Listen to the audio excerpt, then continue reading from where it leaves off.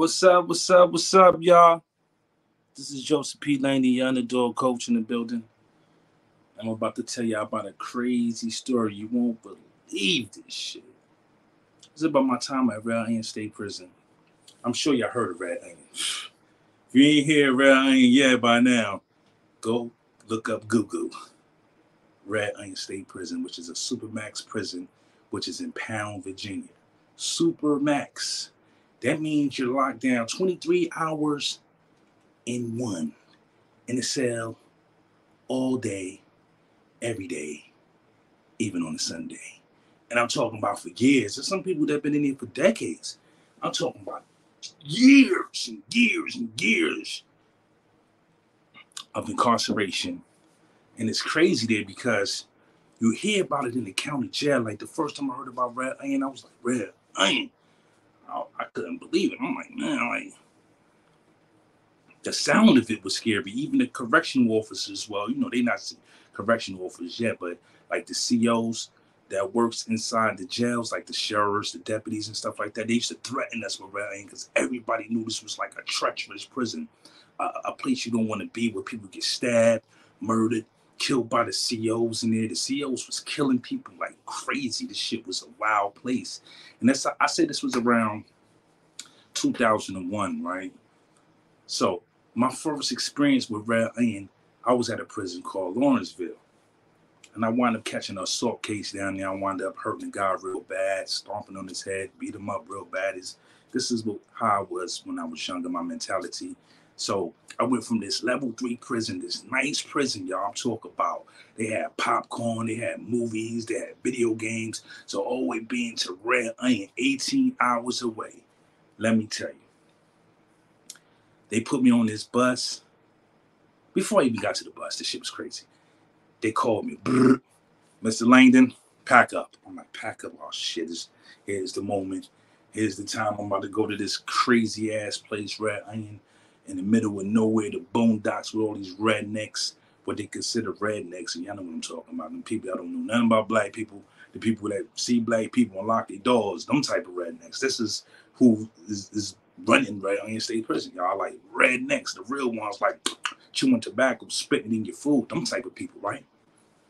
So I'm like, all right, well, I gotta go what I gotta go. I still got 20 years to do. I already been locked up 3 years at this time. I had a 22-year sentence. So I'm like, man, I ain't afraid of nothing. You see me around, you see me around. But deep down, I was a little afraid. I ain't gonna lie. We talk about the infamous Red Onion State Prison, where you go there and you might not make it out. You might not make it out alive. And the statistics will show you that, right? How many people and correctional officers killed in there, and how many people, other prisoners killed in there. Like, this shit is real in there, right? So they called me, pack up my bags and stuff like that. I'm like, oh, man. So I'm packing my shit up. I'm like, damn, I'm about to go to Red Onion. They like, yo, where you going, yo? Hey, yo, Joe. Some people call me, yo, where you going? Yo, I'm going to Red Onion State Prison. Like, even the hardest dudes, even the gangsters, the thugs, the killers was like, oh, man, you going to Red Onion? And I was like, yeah, man. But, I had to keep up my facade. I ain't worried about it. I ain't scared. Truly, I really wasn't that scared. I was just afraid of the unknown, hearing about this place for years, using it as a threat to scare you straight, to make you feel like, oh man, you're going somewhere and you're not going to survive. This is what they make you believe about Red Onion. It's a real story about this place. This place is crazy. And so I remember the day. I can remember the day like yesterday, vividly. They put these shackles on me, right? They tied me up. They put these cuffs on my wrists. And they put these shackles on me like this, and they had me like this. And they had a box around my waist so I couldn't move my hands and stuff like that. Then they put like shackles on my feet. They had me like this. So I'm like this, like a real slave, like we on the armor trial. You know what I'm saying? Like we were the armor style. Y'all remember that? That's how I felt. And they had me and like 20 other dudes up there. They was going around to different prisons collecting other inmates, other prisoners to take them to this long ass journey to Red Onion State Prison where you might not make it back, right? Alive. You might make it back, but in a body bag. And I know a lot of people that been through that part of the process, what I'm telling you, right? So as time was going by, I'm like, damn, when is they gonna come get me? I'm getting anxious now. I'm getting anxiety. You know, I'm stuck in the cell, locked down with belt, with chains, and I'm just waiting to go now. Like, let's just get over with, So it was like 3, 4 in the morning. I'm like, oh man. So they call us out. They give us this little bag, like a bag lunch. It's like brown. For the dudes and the ladies who's been in this horrific, traumatizing circumstances that I'm telling you about right now. Y'all can contest this little brown bag they give you with the little cheese sandwich, a little bologna sandwich in it, right, with a little apple juice and little 2 cookies and an apple. Apple got a little dent in it, like a brown dent. You're like, damn, I don't want this. They give you the worst of the worst. So this is what they gave me. I couldn't even eat it because I was so anxious to go to Red Onion. You know what I'm saying? I just wanted to get it over with. So they put me on the bus. I walked to the bus. They put me on the bus. First it was probably 3 or 4 guys, and then as we was going from town to town, we was getting other individuals to take them to this long journey of Red Onion, guys from other prisons. And I guess the hardheads, the assaultive, the gangbangers, the thugs, the killers, whatever you want to consider it. The worst of the worst is going to Red Onion, and I was in that category at this particular time in my life, considered one of the worst of the worst. So I remember taking this ride. I'm talking about, listen, man, it took us 10 to 12 hours to get from Lawrenceville Prison, which is near the 757 area for anybody who know about that, the Hampton Roads area, Newport News, Norfolk, Portsmouth, around that area. It's close around there, And but they sending us somewhere near Bristol, Tennessee. It's like the borderline of Bristol, Tennessee. So it was already like, damn, who won't come see me here? It was already in my mind that this is gonna be back against the wall, sharpen my, my toothbrush, sharpen my piece of metal, and however I gotta live because I gotta survive. And this was my mentality at the time, So we driving and driving and driving. I'm like, God damn, I'm seeing cows, I'm seeing horses, I'm seeing all types of shit. I'm like, damn, what the hell they got us at? They got us in the boondocks. Now you could tell when you going somewhere where it's white at. Now I'm not being stereotypical or nothing like that. But when you start seeing them cows, you start seeing the moo, the cows and the horses and the hay and these long fields, you either down south or you going somewhere that you don't need not be now. You hear what I'm talking about? And for my case, I was going somewhere I need not be. And that place is Red Onion State Prison. I swear for God, it was the craziest place I've been to. So we wound up getting to Red Onion, this big ass institution. This shit was huge. I'm talking about huge. This is 2001.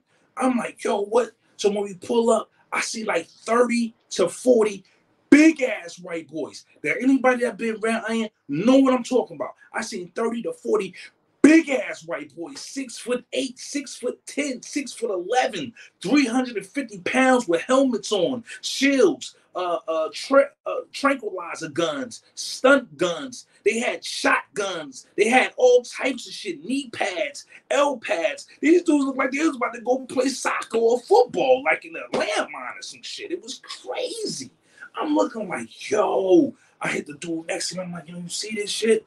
He like, yo, yeah, man. He's scared to death. I'm so flabbergasted about what I'm seeing. These 30 to 40 big ass white boys, like I said, 6'8", 6'9", 6'10", 350, 400 pounders, big ass white boys chewing tobacco. And they said to us, and I'm gonna say it in the way that they said this shit to me, this shit blew my mind. He said, now listen here, boys. You're at Red Onion State Prison, and anything you do here will result in gunfire. I'm like, what the fuck? Gunfire?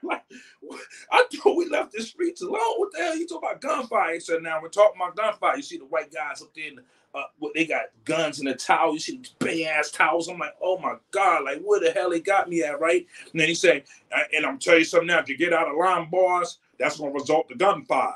I said, that too? What? He said, if you cross this line, it results to gunfire. This yellow line right here, I'm looking at this little yellow line across the thing right next, you can't cross that line. No, they got gunfire. They're going to shoot you. If you get in a fight, they say gunfire. So I'm like, man, what the hell? I never been in no shit like this. Only been in prison 3 years now on a 22-year sentence. So, I have a long way to go. I'm still young, 21, basically lost in the sauce. My mind is gone. I'm already conditioned and confined and used to being locked up, so it was really nothing for me. But when I seen that, that shit made me realize, like, damn, this shit is real. What did I get myself into? And that's just the reality of it, man. When you see something that you never seen and you feel like all odds is against you and some shit like they could just break your neck, kill you. They talking about gunfight. These niggas got helmets on. They got elbow pads on. They got, you know, shields and sticks. And you like, what the? I couldn't believe I was going here, right? But I was here. Here I am at Red Onion State Prison. So they take me through this. They take me through this area where they tell me to lift my feet up. They tell me to squat and cough and open up my butt cheeks. I'm like, what? Do what? You want me to do? Shut up, boy. I said squat and cough and open your butt cheeks. And if you don't do it, guess what's going to happen? So let me show you what they did. They made an example. They took the biggest dude that was on the van with us, on the bus, and they stripped him naked, beat him because he didn't want to open up his butt cheeks for him. He just didn't want to do it. I guess he felt uncomfortable. And he beat him, and he beat him, and they dragged him across the floor for us to see this shit. I couldn't believe it. I'm like, how many times you want me to call for squad? Man? I wasn't trying to let that shit happen to me. You know what I'm saying? It was real. They was instilling fear in you psychologically, right? Before they actually beat your ass. They was really beating your ass. So for all you tough guys out there who really believe that your ass can't get beat, go to Red Onion State Prison and watch what happened to you. You'll be the toughest guy who turned corn puff. You hear me? This is what it is. Now, don't get it twisted. And for those who don't know what getting it twisted means, I'm saying don't get it misconstrued. There were some guys who were radical inside the prison population who would attack the police. They wasn't afraid. But I must say, the opening act, when you first walk in and you first see this shit, it was unbelievable. It would look something like a Spartacus, like Spartan 300, like all these big ass white boys. And we was the enemy. We was the cotton picker. We was the slave, and it looked all like that, just like that. That same picture I just gave you looked just like that, you know. And so now they take me down this long ass hallway. I'm walking down this long ass hallway. It feel like I'm on death row. Like it feel like they just walking me to my death. And they like, yeah. They asking me like they asking me questions like where I'm from and stuff like this. 3 big ass white boys just walking me down to my cell, you know, to get my socks, my shoes, or whatever the case may be. Because I'm gonna be in Red Onion for a long time, you know.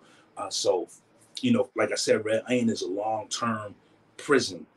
You know, they'll starve your ass. They were starving dudes, like putting fake trays. It would be guys who ain't eat for days, weeks, months, fighting the police, man, because this was a very hostile environment. And opposed to just being prisoner against prisoner, it was prisoner against prisoner and racist correctional officers who would beat your ass. I witnessed one time being in Red Onion State Prison. There's so many different stories that I have from this place because I did a total of 7 years there and 2 stunts there, or 2 stints. For those who don't know what that means, that means I've been there 2 times. The first time I did 2 years there. The second time I did 5 years in segregation, solitary confinement. And it was there that I found myself either withering away or I was gonna hold on to the rope of faith. So, you know, being in an environment like that, I had to show and prove. I had to bring the pain hardcore from the brain. You dig what I'm saying? On some Method Man shit. You know, I had my knife, I had my shank, because I always was the type of person who's gonna attack you first. If I feel like you're gonna do something to me, I'm gonna get you first. So one particular time, I'm happy to be around, and I'm on the yard and things like that. I get in the altercation with these guys and stuff like that. And I happened to stab one of them. I stabbed him pretty good in his face 3 times. A lot of people who was there know about this story because it was a pretty big thing. And what I realized about that place, it will make you become uh, animalistic. It will make you become barbaric. It will make you become a hunter instead of the hunted. Or if you're already that type of individual, it would accelerate that hunger and desire to want to stay alive. And I had to do anything in my possibility or anything that I could think of to stay alive, even if it meant taking somebody else's life. And the point of this whole thing about Red Onion and why I'm telling this story is because this is the very place I see so many people lose their mind, lose their soul, lose their whole everything, never could come back from it. They can never come back from it. And I watched it. And I always prayed and said, talk to God, even at my most lowest points, even at my most lowest points, I spoke to God, and I always told God, you know, give me the strength to be able to make it through this. Whether I got to kill, just don't let me die in the process. And what I mean by kill, there's people in there with life sentences, people in there for cutting people heads off, murdering, stabbing to death. So you never know who you're dealing with in an environment like that. Just because somebody looks pretty good, cool, refreshing, doesn't mean they won't be at your neck, willing to take your life. You know, they have nothing to lose. And this is the place that I really was at my lowest, because I was locked down for years and years and years in these holes, speaking to the walls, locked and isolated in a cell by myself, for years and years. I mean, like, actually did 5 years my second time in solitary confinement. And I even asked myself, like, what is this shit all about? What are we doing this for? Like, what are we thugging for? Like, what is the end result of this shit? What is the end result? Life in Red Iron State Prison? Life at Wallen Ridge State Prison? Life where you don't even get a chance to live your life? Like, it has to be something that change you and make you look at things differently. And for me, seeing all that bloodshed, having to deal with the cops, having to fight correctional officers, having to, you know, just go through the shit I had to go through, man, you know, it makes you either stronger or it makes you weak. And for me, I'm not where I want to be in my life right now, but I do want to say I'm free.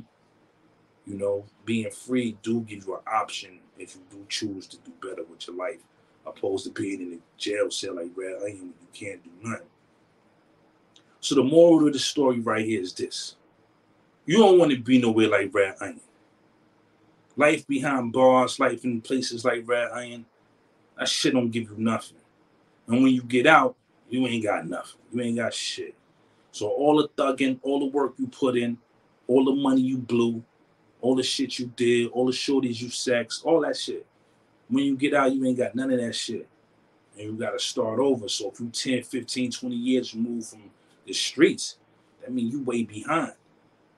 So I'd rather tell you to focus on being in environments like your home, working a job, doing your thing like that, opposed to, you know, being in places like Red Iron State Prison where they make you squat and cough and show your butt cheeks. And that's what they do. And that's the reality of it. And a lot of guys probably wouldn't tell you that. They make you lift up your scrotum sack, open your butt cheeks, squat, and cough. And they tell you to do that shit again and again and again. You know? And this is what we up against every day. Like right now. You know? Probably going through some shit. But it ain't worse than Red Iron. Just keep this in mind. Dedicate to elevate your life. Everybody love a prison story, you know what I'm saying? So, hey, you know, with that being said, I'm going to give you more and more of those, but the moral going to always be the moral. The story is going to always be raw and uncut, but it's going to be a message hidden inside the bottle.